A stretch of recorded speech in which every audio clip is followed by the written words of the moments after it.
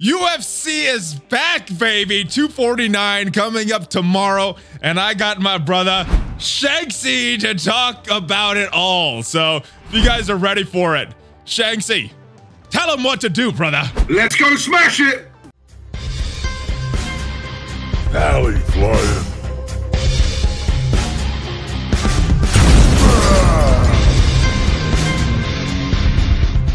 What is up, Valley Maniacs? Valley Flying here. I am back. Welcome to the channel.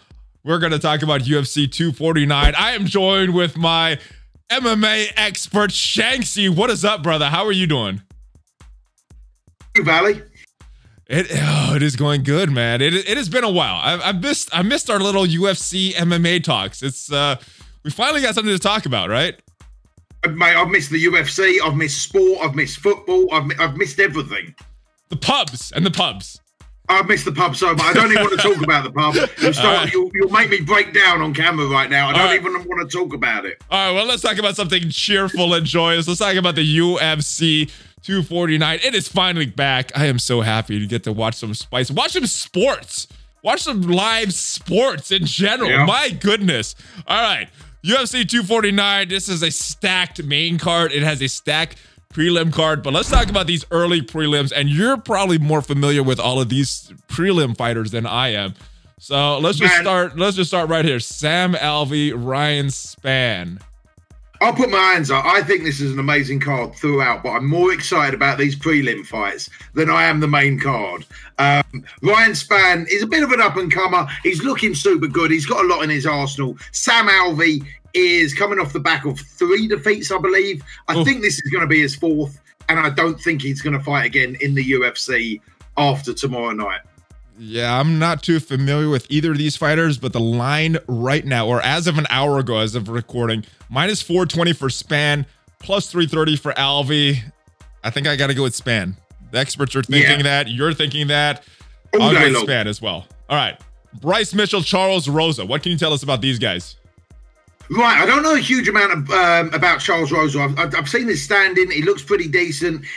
I don't think he's got the power to stop Bryce Mitchell, though. Bryce Mitchell is a scrappy, unorthodox kid. He's going to eat you with everything he's got in the tank. He's going to be switching stances, and he's got a really, really good ground game as well. I think Bryce Mitchell is definitely going to be the favorite for this one. I don't know what the line says. The line has Bryce Mitchell minus 165, Charles Rosa plus 150. So close, very close fight. Okay. But Bryce Mitchell is favored. So you've hyped him up. He sounds good. I'm going to go with Bryce Mitchell as well. He's such a scrappy kid. Like, I don't know where he's from. He's from the States somewhere. I can't remember where, but he's just like one of them, let's go hunting, let's go fight, let's go scrap. I love it. I love it. He's that type of guy. And don't get me wrong, he don't mind losing. Like, he might do some crazy and get himself in bad positions as a result of that. And that's his danger, right? If Charles Rosa just keeps his calm, sums him up, and lets Bryce make the mistake, then maybe. But honestly, I just see Bryce being a little bit too hot to handle on this one. All right, so Bryce, I think both of us are agreed on that. The line is agreed on that. Vicente Luque, number 13 welterweight versus Nico Price. The line minus 280 for Luque, plus 230 for Price. Who do you have on this one? The line is 100% right. This is a rematch, if I remember rightly. Vincent Luque dominated Nico Price last time, dominated him. I think Nico Price looked half decent towards the end of the first round, but Luque literally just dominated that fight to the point where I'm a little bit surprised we've even got a rematch. But with the lockdown in place and certain fighters not taking fights at the moment, we might actually see a few more rematches coming up that we're not used to. And I feel like Luque is just, nothing's changed in my book. Luque takes this all day long.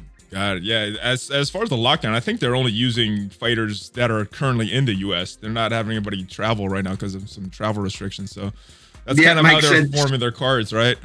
All right, so and who wants to take the fight as well? So there's even though these guys are still open now for business, some of them will still refuse fights. Training camps are going to be a big issue for these guys. Who could actually get in a training camp, have some training partners to work with in this? Yeah, this very interesting. I'm curious to see how this is going to play out. It's such a big thing as well. It's like none of these guys are going to come out and go, look, mate, I've been shadow boxing by myself for the last 6 weeks. Like, they're not going to come out and admit that. I've been throwing big pillows around like Tony, man. I mean, it's just not. We don't know if these guys have had training partners. If they have, they're not going to admit that. If they haven't, they're not going to admit that. It's a tough one, man. We're going to have to see how they look in the ring, right? We'll see. Either way, it's just a sport, a fight. I am looking forward to even these early prelims. None of our predictions really going too off the lines, but hopefully we will get some with these prelims, the main prelims. And this is probably the closest line on the card right now. Uriah Hall, Jacare Souza, super close line, -125, +105. Jacare is favored. Hall, slight underdog, but this is a fight that could go either way. Number 10, Hall, middleweight. Number 14, Souza. Jacare just got all that world of experience, that BJJ experience. How do you see this fight going?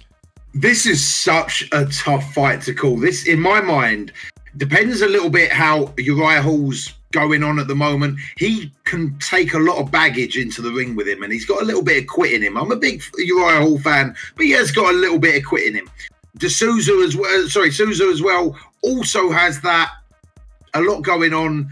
Neither of them are getting any younger. I think Souza should win this, but it's going to be a super close fight. This one's razor thin. You know what? I'm going to go with Hall on this one. I'm going to go against you. I'm going to go against the betting line. I'm going to go Hall on this one just because of the age factor. Now with not training, that may come back to bite him. You know, if you get two guys, neither of them training, you got to go with the more experienced guy. But I'm going to go with Hall because he's very up and down fighter.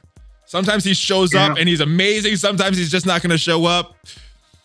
We'll see what happens, but my pick is going to be Hall for this fight. It's a solid pick. This fight really could go either way, but Hall's not getting any younger either. And I feel like Hall has put his body through more wars, you know, than Souza. Souza's a real technical fighter, and Hall gets in there, gets in the mix of it, and I feel like just that's going to take a toll on your body overall. I think Souza's probably in better shape for this. I mean, if you look at both of these guys, you got to go with Souza on the ground, Hall standing up, and I guess who's going to control where the fight is going to dictate who's going to win this one. So yeah, we'll see what happens in this one. I went a little bit against the grain with this one, but let's talk about this one. This is a very interesting fight. Women's strawweight, karate hottie Michelle Waterson, number 8, Carla Esparza, number 7. On paper, this one very close as well. Carla Esparza, slight favorite, -160. Michelle Waterson with a +135. How do you see this fight going? Well, this is my time to go against the betting line. I am going to go with the karate hottie, and I think Waterson just might win this. You know, that karate stance, that karate style, it's so quick. It's so quick, that point fighting mentality. And I think those jabs and just that speed is gonna win this for Waterson. I see this going to a decision though, and going to Waterson via decision. Oh, all right. I didn't think of the result of it, but I'm super biased. I can't pick against the karate hottie. I gotta always pick her. I don't care what the line says. I don't care what anyone says. She's always gonna, unless she's fighting like one of the top upper echelon fighters. Then yeah, but yeah, against Carla Esparza, very good fighter. I think was the first strawweight champ. I can't remember the division, but she's who Joanna wanted from initially. So yeah, I'm with you, karate hottie, and I'll go round 3 KO. Ooh, knockout. No, here. I think she's gonna stun her and then follow up with a submission. So I'll go Waterson by submission. Probably very low chance of that happening, but that's what I'm gonna go with. Oh, I wouldn't be putting your money on that if anyone's watching this for betting advice. This is not betting advice. This is very biased opinions right now. All right, heavyweights. This is very interesting. Verdum is not ranked. I guess he hasn't fought in a while, so not ranked. Going up against Alexei Oleinik. And I got to remember him from the time that he was being mounted and choke the guy out with an Ezekiel choke from the bottom. And apparently he's done that many, many times before. So grappling, both of these guys grapplers. As far as the line, we got Verdum, a heavy favorite, minus 330, even though he hasn't fought in a while. Olenek, plus 260.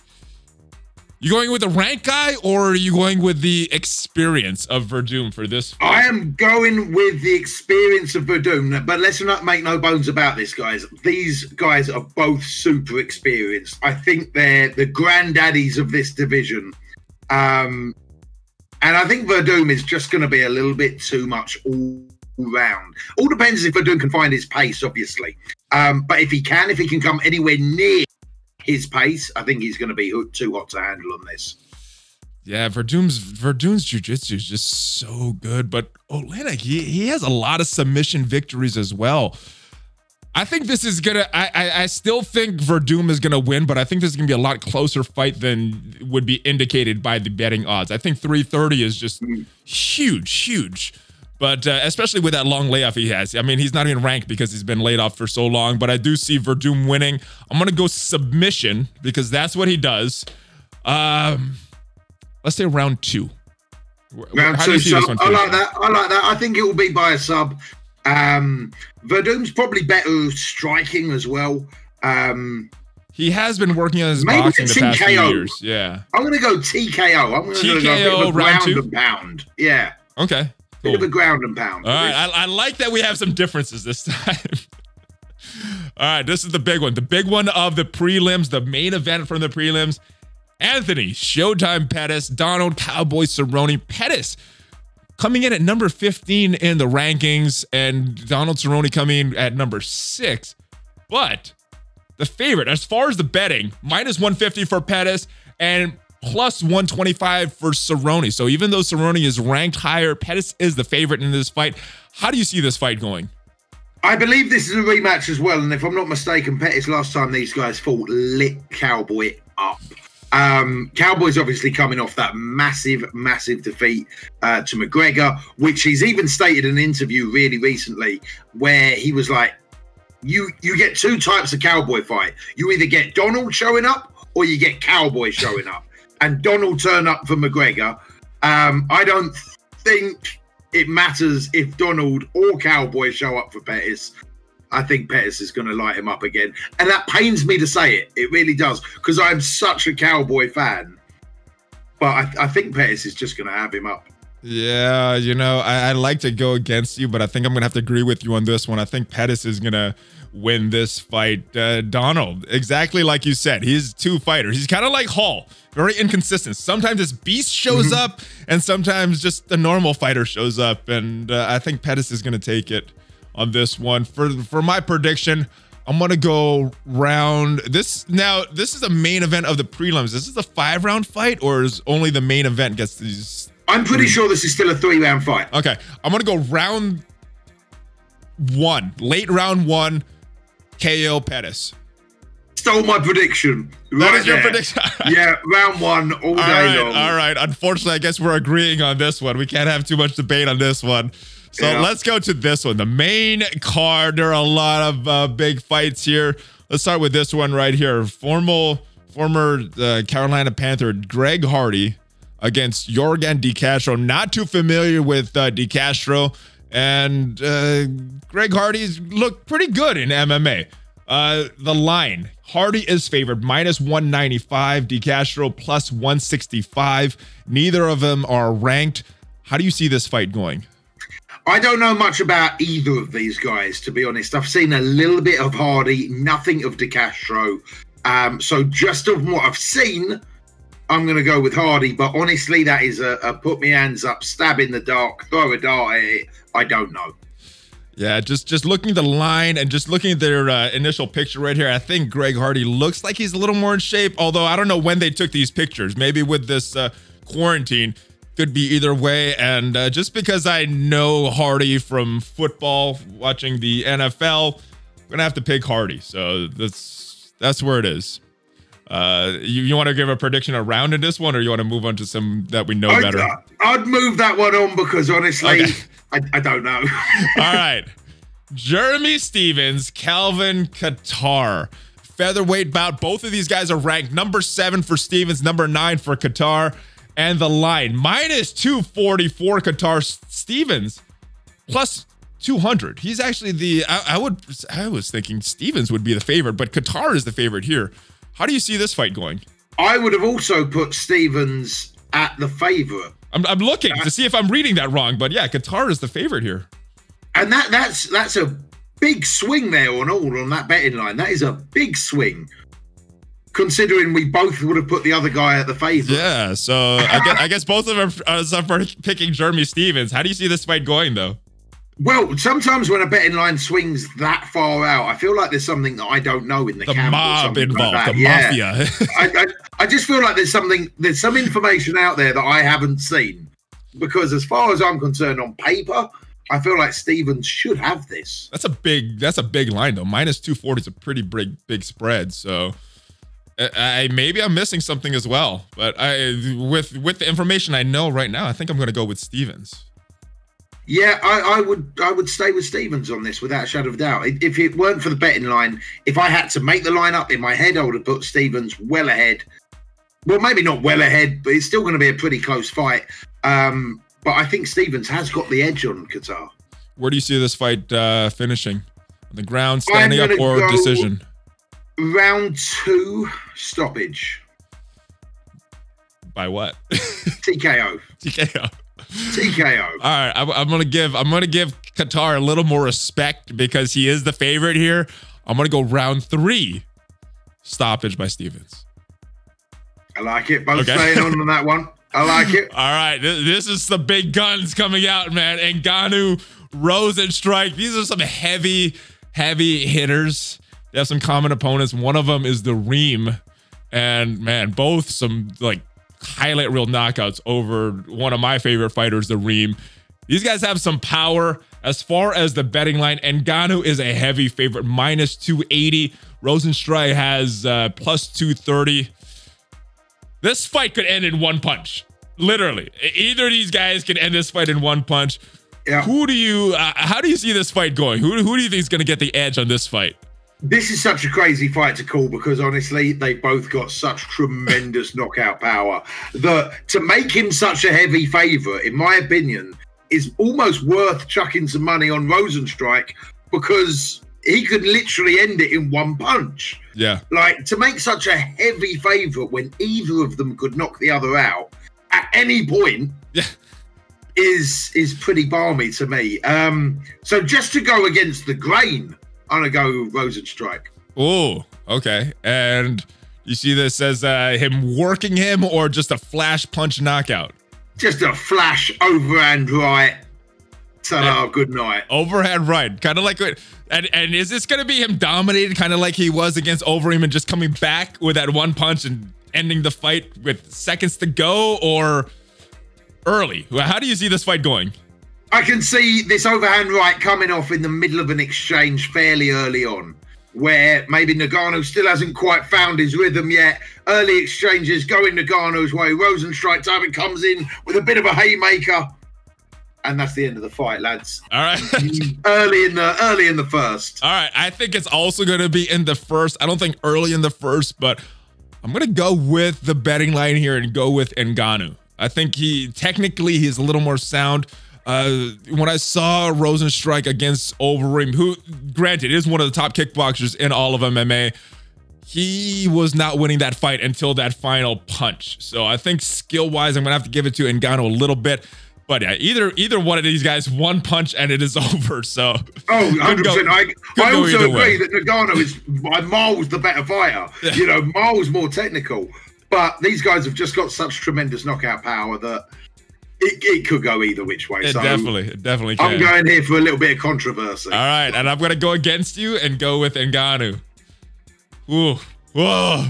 Now we're on to the 2 big fights. Let's talk about this one first. Henry Cejudo, very strong, wrestling background. Dominick Cruz, pretty much a very well-rounded fighter, very cerebral fighter. And he has a long layoff he has been coming off of, excuse me. Henry Cejudo, pretty big favorite. -220. Dominick Cruz +180, as you probably would expect for someone coming off such a long layoff. A lot of injuries. I'm not sure how much of training he's doing. So how do you see this fight going? Genuinely feel like Dominick Cruz has got probably one of the highest fight IQs in the game. Like the way that he calls a fight, the way that he trains, the way that he works. Smart. I would say he's a very smart worker as to opposed to don't get me wrong, he works hard as well, but he works smart. Yeah. I feel like Dominick Cruz has got the advantage in this fight everywhere, just everywhere. I feel like his even wrestling. Maybe not on the actual takedowns, but do you really want to take down Dominick Cruz? I don't know what, because Dominick Cruz is so well rounded. Henry Cejudo is just, he's been on a roll ever since that Demetrius Johnson fight. Just, I don't know how to call this. I mean, that long layoff is a big question for me. He hasn't fought in a while. We've seen him come back, though. We've seen him come back from long layoffs before. And that ring rust has never really creeped into Cruz. And I believe that's due to his high fight IQ. Yeah, against TJ, he looked very good. Against Mizugaki, he looked very good coming off long layoffs. This is such a hard fight to call because both of these guys are such like top level talent. And it's just the big question is did Dominick Cruz get old during that layoff? Because, you know, getting old, that could happen in a flash overnight. I'm not sure if he's the same fighter. You're telling me it can. So who are you picking? You're going with Dominick on this one? I'm going with Dominick Cruz. I can't go against decision, stoppage. This is going to be a 5-round fight because I think there's a title on the line. If this is a 5-round, to be fair, Dominick Cruz wins by 9 times out of 10 by decision, right? I just feel, this will be a decision, Dominick Cruz. Yeah, unanimous, though. None of this split decision. He can't touch him. Hands down. All right. God, I want to pick against you. I wanted to pick Cruz and have you go with Cejudo and like, oh yeah, he's an underdog. He's coming off a long layoff, but I don't know how you could pick against Dominick Cruz, even against someone as beastly as Henry Cejudo. With that wrestling pedigree, I want to pick against you, but I don't want to pick against Dominick on this one. But and he's not that much of a finisher. He doesn't have that knockout power. He just makes you miss, and you can't hit him. You can't do your thing. He switches angles so well. Unless this fight goes to the ground, I don't see Cejudo really winning a stand-up war against Cruz. He's very hard to hit. Dominick Cruz, I will go. I think it's gonna be a decision. Unanimous or split? Unanimous. Yeah.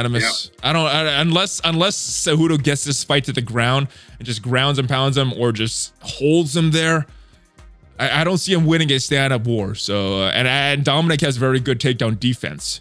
The big question for me is the layoff and how their training has been going, which neither of us will know up until that day, until probably post-fight interviews on how their training has been going. So, even then, I don't think these guys are going to be honest about a lot of their training camps, whether or not they've had people to spar with, whether or not they've been in 6 weeks camps, whether or not they've been in longer camps because they were scheduled to fight before this. Have they just continued their training? Did this whole lockdown thing come into effect and then go, oh, well, let's go raid the fridge like most of us have done? We just don't know. All right, well, we will see. It's going to play out tomorrow. We will see, and I guess we'll meet up and see who is right and who is wrong. I guess we're both picking the same fighter, but we'll see what happens with this. This is a very close fight, a lot closer than the betting odds would indicate for me. This one's super close for me. All right, the big one right here. Super risky fight for Tony Ferguson. I mean, he has some big fights that people are looking at with Khabib, a big fight potentially with Conor, and Gaethje is someone that can beat Ferguson. So this is a very risky fight. Win, lose, or draw. You got to commend Tony for taking this fight. But Gaethje is very, very solid, very scary opponent. Betting line, not super, super close, but it is minus 194 Ferguson. Gaethje with a plus 160. I don't know how I could pick against Ferguson unless I'm trying to be the spoiler here. But I think I will be the spoiler and pick Gaethje for this fight. How do you see this fight going? Well, Tony's a beast, right? He's an absolute beast. And both of these guys are beasts, though, right? They are, but Tony's the type of guy that's like, he's not even thinking about the next fight. He's thinking about right now. Like, yes, he's got big money fights. He's a little insane. He'll take it. He's crazy. He's stone cold crazy. Yes. And that's why I've got to back him, because he's loony. Because to be fair, the smart play here, right? The smart play for Ferguson. Khabib's now off the table. Do you want to fight? No, I'll wait for that fight. I'll wait for that fight. I'll wait for that big money fight. Those right? are my two big money fights. I'll wait for one of them. But Tony's like, yeah, I'll fight whoever, man. Like, I don't care. I don't care where they're at in the rankings. I don't care like what they're doing, because he's that confident on his game. And I feel like I've got to back Ferguson as a result of that confidence. You got to give him respect for taking this fight, like I said, because this is a highly risky career move. If he wins, cool, everything's kind of the same. I don't think it builds more hype for a Khabib fight if he comes off a win. But a loss could be devastating. I mean, he'd need a few more fights to climb back in there, and then potentially a Conor fight or a Khabib fight after that, because I don't think they can make a Khabib-Tony fight or a Khabib or a Conor-Tony fight if he comes off a loss for Gaethje. So they could still probably make a Khabib fight. They could still probably make a Tony Khabib fight. I don't think they could make a Tony Conor fight off the back of a loss. But this is such a big gamble for Tony Ferguson. Yeah, you gotta give him props for taking this. Such a tough guy to fight. Like, fair play to him. I think he'll have it, though. I think he'll have it. All right. Well, I like I said, I don't know how you could pick against Tony, but I'm doing it. I'm picking against Tony, and we will see what happens. How's he gonna lose then? All right. Round 3. KO. Ooh. Yeah. The most unlikely of scenarios, but that's what I'm picking, guys. Oh, Ferguson's getting knocked out. I'm going against the grain with all these. Holy moly. I don't think Gaethje, I mean, Gaethje's a wrestler. Tony's very good on the ground, though. I don't see Tony getting subbed. I think if Gaethje is gonna win it, he's gonna stop Tony's takedowns and keep it on the feet. And I don't know. Maybe Tony will get. I don't see Tony getting tired either. But don't get tired. All right. Tony ain't slept in 10 years. Tony don't get tired. Weird things happen. That's what I'm picking. What are you picking? Probably something a little more conventional. Probably something a little more likely to happen. What are your picks for this Ferguson fight? Second round knockout. Knockout. Okay. Knockout. All right. So if neither of them get knocked out, if it ends in 3, then I guess I'm a little closer, right? Oh, we'll have to see about that. I've got the right fight. We'll see what happens with this. I don't know. Maybe I should switch my pick because Tony's You know what? No, it's locked in now. Screw it. You ain't changing. Gaethje, round 3, knockout. Put it in the books, guys. We'll see what happens. I feel like most of Valley's picks have literally been to be controversial today. Some of them are. Some of them purposely were. All right. Shanksy, we will see what happens. I am looking forward to this. Either way, this is going to be a good weekend because sports are back. UFC is back. Fighting is back. And yes, our videos, our collabs are back. I miss talking to you, my friend. Man, I've super enjoy doing these little videos, man. Super enjoy them. Massive shout out to you guys watching them. I hope you enjoy the content as always. And I hope you enjoy the fights coming up this weekend and all. All right, and before you go, Shanksy, tell everyone where they can find you. Yeah, guys, you can find me over at Twitch where I live stream, which is www.twitch.tv/Shanksy. Link will be down below. Or on YouTube, Shanksy or Shanksy Reacts. Again, they'll be down below. That's a fun second channel you have now. And on the stream, are you streaming every single day? I stream 5 days a week, and I do a lot of variety games. So I do a little bit of Marvel Strike Force. We're doing a Final Fantasy VII remake playthrough at the moment, and a whole lot of Escape from Tarkov as well. Got it.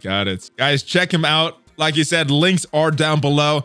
and more videos, guys. Now that the UFC is back, hopefully this becomes a thing again, because I was hoping it'd become a thing. I had fun talking with you. So yes. I think we literally got into that bit of a rotation. Yes. And then this all happened. And then they shut it down. So we got 3 fights coming up. We got another fight on Wednesday. Hopefully we can meet up before that and talk about that fight. And then we got another fight, UFC fight next Saturday. So lots of UFC, guys. Lots of UFC. Oh, you know what? He lost to Rosenstrike and those guys, but he's still my favorite fighter just because of Uberim, his past. It's not the same guy, but he's still my favorite fighter. All right, guys, subscribe. More stuff coming. All that good stuff. Notification bell. Share this with your friends, guys. All your UFC fans. If you want to hear a couple people talking about this and giving their opinion, whether it's right or wrong, hopefully it's at least entertaining for you guys. And I will see you guys next time. Thanks for watching. Subscribe and all that. And I will see you guys next time. Links down below. Shanksy, give me a Hulk fist bump before you go, brother. Let's go. Hulk fist bump, Valley Flying Shanksy, out, baby.